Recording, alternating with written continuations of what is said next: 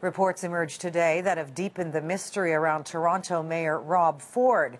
That flight to Chicago last week, allegedly heading for rehab, well, he never got off the plane. Instead, Ford turned around and came right back to Canada.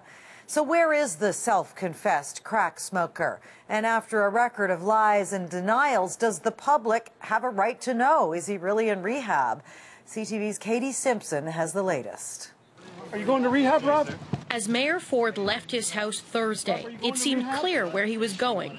But where the mayor is right now remains a mystery after what we know was a failed attempt to get into the United States.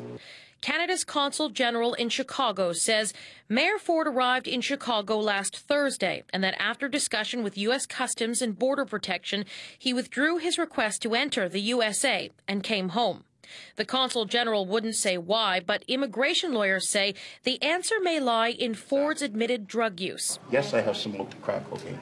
And allegations about a new crack video. If he admits the essential elements of the offense of possession, which he's done publicly, he can actually be barred for that reason. That's what happened to British chef Nigella Lawson, who was barred from entering the U.S. after admitting to using cocaine. Are you going to rehab? So the same day Ford left, so publicly, he quietly returned, raising questions once again whether the controversial mayor, so frequently caught in a lie, ever went to rehab at all.